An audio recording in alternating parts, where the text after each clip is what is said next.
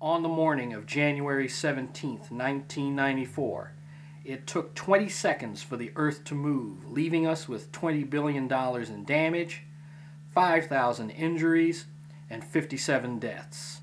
Were you prepared then? Are you prepared now? If you're not, attend a disaster awareness course. The disaster awareness course will be taught by members of the Los Angeles City Fire Department. It's sponsored by Battalion 18 CERT members and block clubs in Mid-City, West Adams, Jefferson Park, and South Los Angeles, just to name a few. This course will teach you within a 3-hour period everything you need to know to safeguard yourself and your family. Contact us here at Newswire L.A. and we'll tell you more. We'll also tell you how to RSVP for this particular event.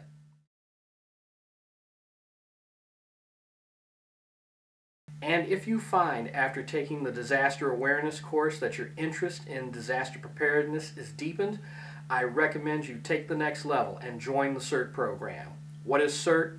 It is the Community Emergency Response Team. And it's a team of people, average citizens like you and me, who are trained by professionals, and we know how to activate ourselves in times of emergency. The CERT program is a whole other level, and it puts you in a team environment. I guarantee if that's something you're looking for, you should give it a shot. If you want to learn more about CERT, look at the information below on our screen. You can also contact Newswire L.A. With that said, let's go right into tonight's Newswire L.A. broadcast. Hi, I'm Tricia Mitchell with Newswire L.A. and tonight we'll be talking to Don Q. Hanna, a Los Angeles-based photographer and musician. Stay tuned. We'll be right back.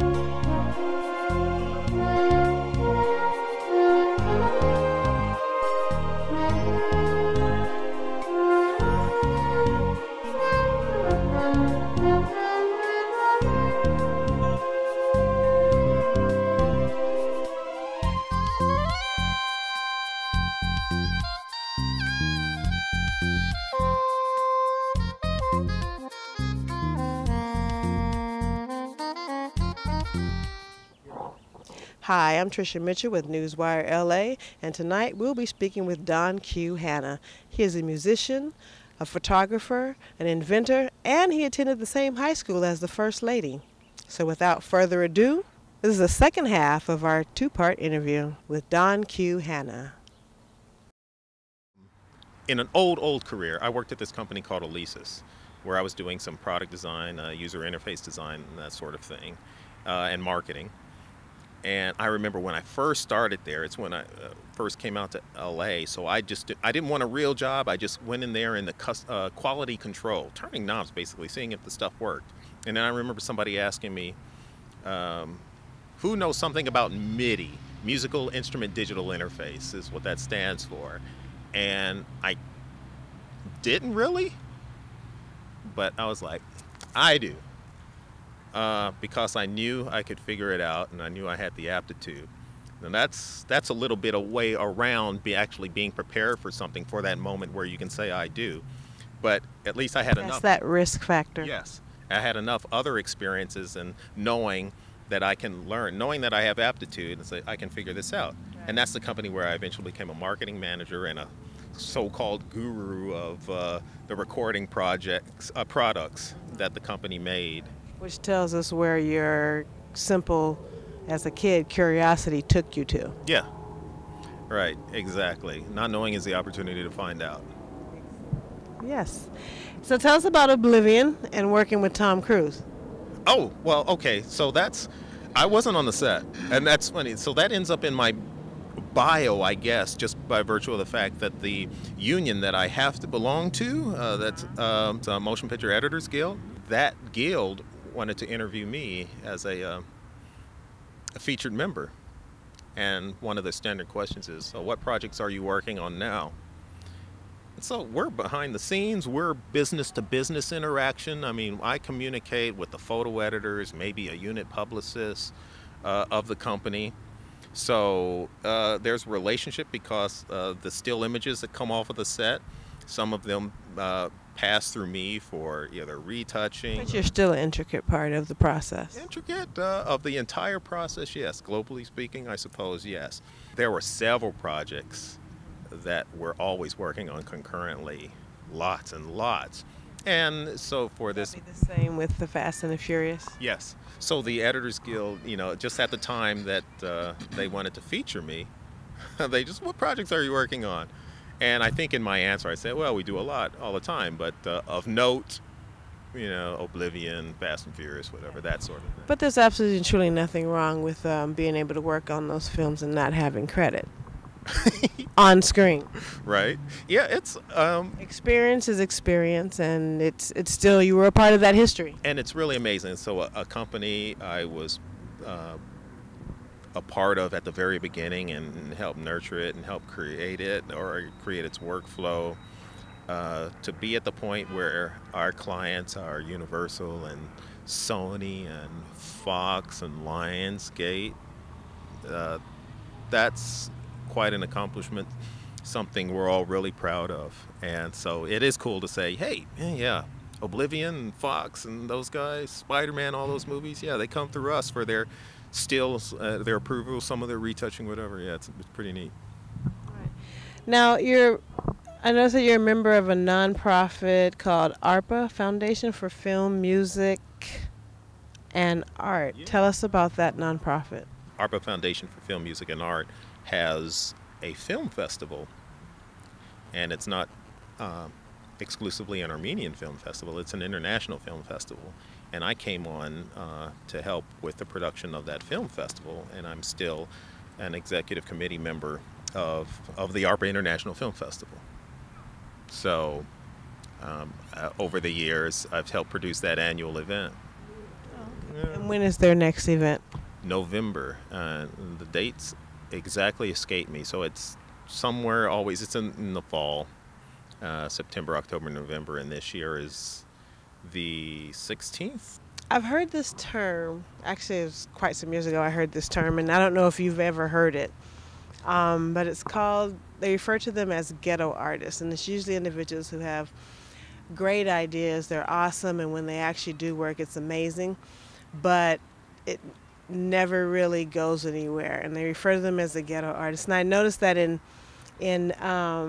reading your bio, you have that duality where that kind of mind state, however, you get work done. Tell me how that makes you, I don't know, not so much better, but I guess more productive than, say, the ghetto artist who actually might be sitting on the couch watching this interview and really wants to get up and make things happen for themselves. You have to get up and make things happen for yourself. Okay, so all that means is a lot of us, and everybody's been guilty of this, even me, people are amazingly talented, amazingly gifted, have something to offer, and they don't go out and offer it. They want the world to just recognize it and see that, you know, come look at me and how talented I am. And it doesn't always work like that. That's the process of success and being creative, or successful with your whatever your creative or business endeavor is. It requires a huge dose of motivation and being proactive. And I think it's just some people don't have that spark necessarily. If they're completely devoted to the creative process, then they're just hoping somebody else is motivated for them, so they see how talented they are and then take them under their wing and move with them, and then they're a success. sitting there and waiting for somebody to discover you and being rescued. I guess that's another way to put it. That's a good way to put it. You're right. What does success mean to Don Q?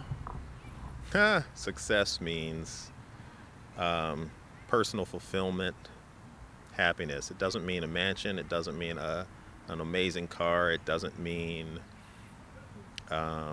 superficial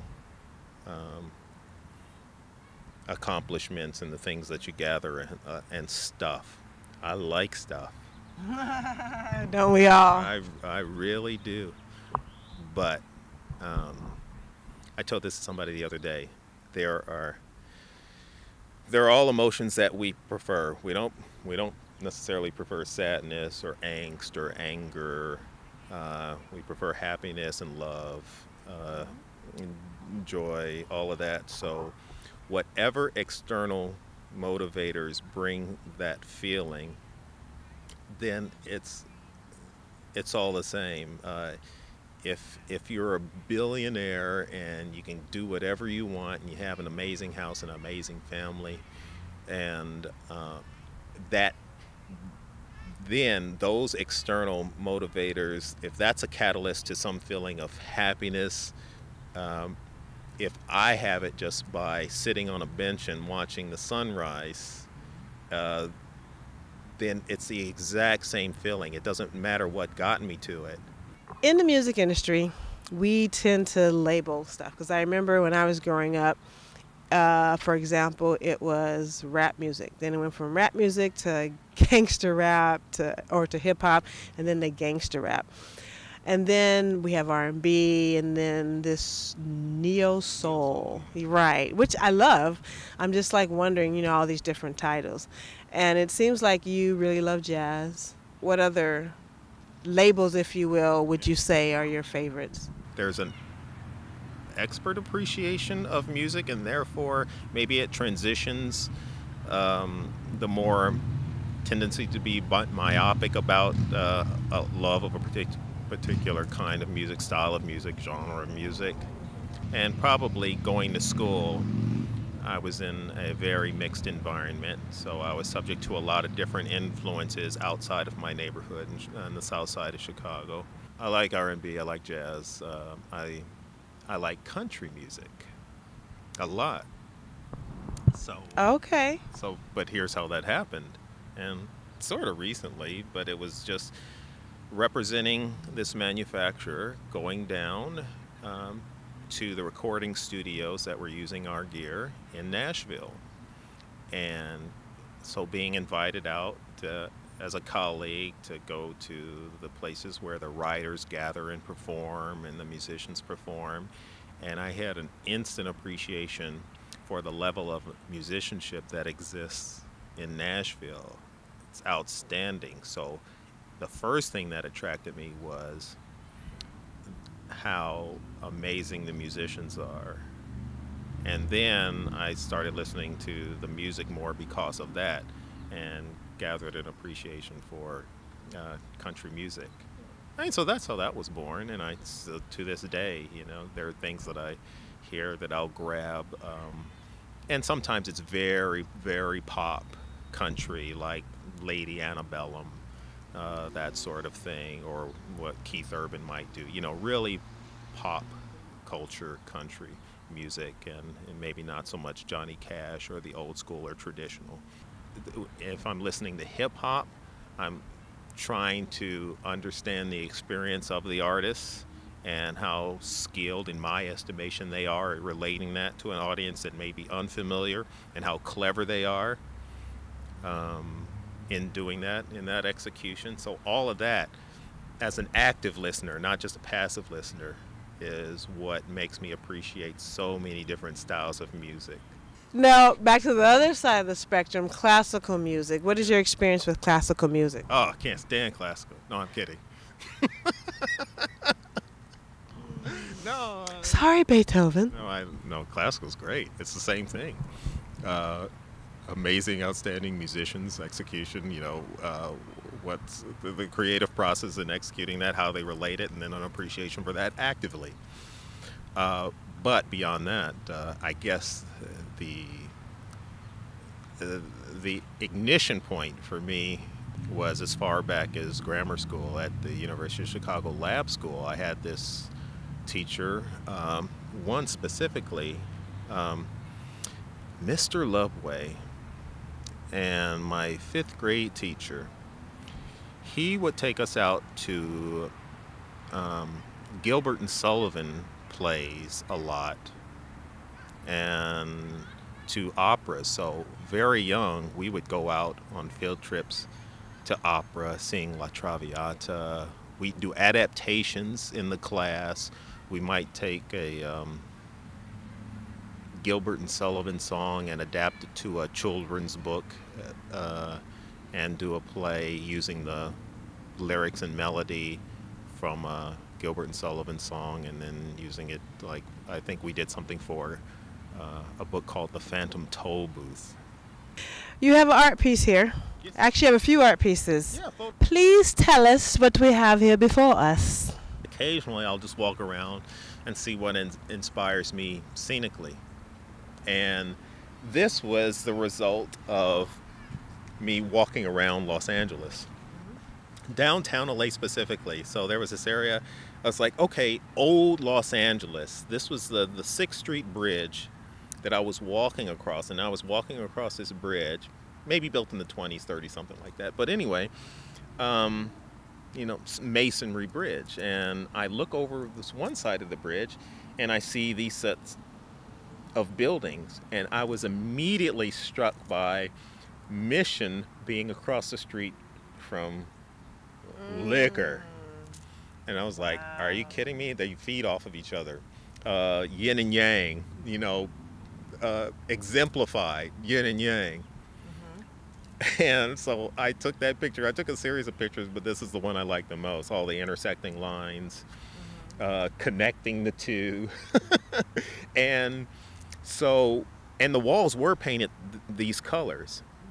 So I considered everything else after looking at the image a distraction, and I just wanted to focus on those colors, the yin and yang aspect, Mission across the street from a liquor store, and then remove everything else that might be a distraction and just concentrate on the vivid colors that were there as a part of that scene.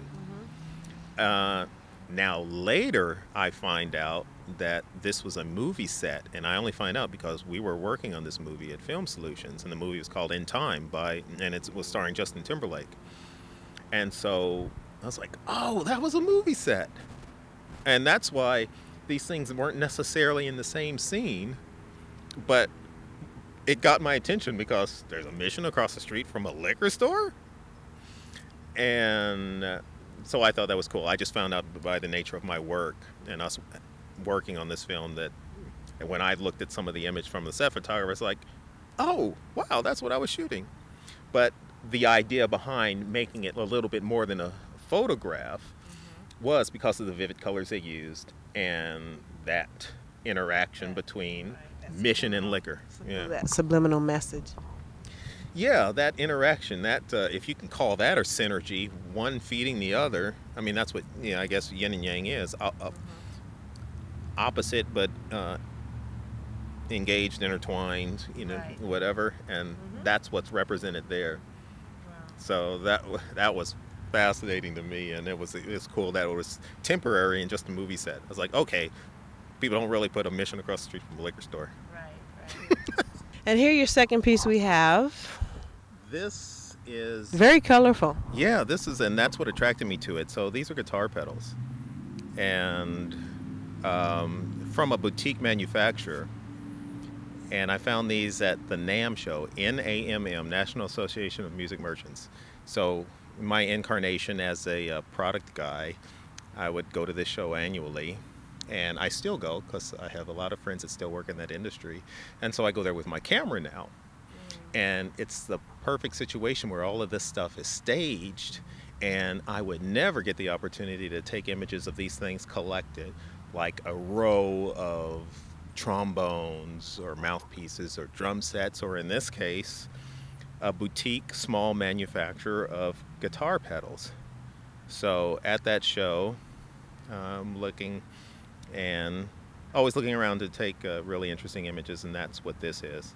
And so I was just concentrating on making those colors vivid. And I have a lot of images of the instruments from that I spot at the NAMM show, and a whole series of images like that. That's as part of my, I think, yeah, I've got a lot posted on my Facebook photography page, Don Q Hanna Photography on Facebook.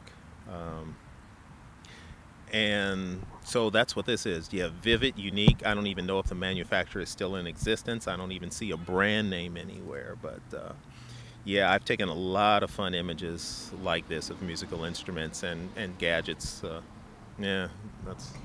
And so outside of music, photography, and film, what is Don Q's favorite pastime? It's always developing and always changing. So here's what's most recent, because I always have to find myself finding out something new and different and interesting, and for a couple of months now it's been ice cream making. What's your favorite flavor to make? I'm making and eat. I'm making it's different every time, because I get into the minutia, the chemistry of it, which is my nature.